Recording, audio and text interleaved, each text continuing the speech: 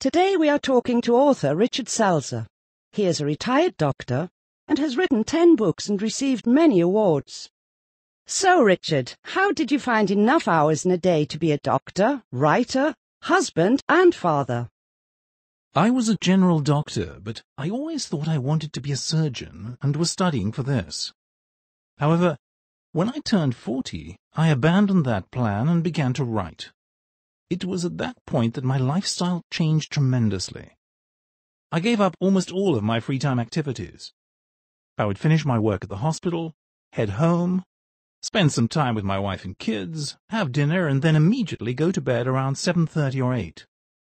At 1 a.m., I would get up, make some tea, and while the rest of the world was asleep, I wrote.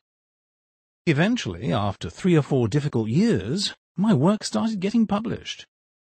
Did anyone offer you encouragement? Well, none of my friends tried to encourage me, as they didn't know I was trying to make it as a writer.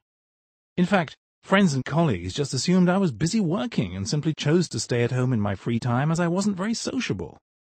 But of course, my wife and children supported and inspired me a lot. Are there any books or articles in particular you are happy to take credit for?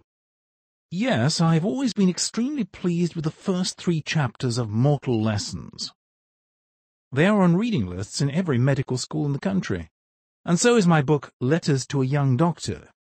However, the greatest reward is knowing that other people are learning from my work.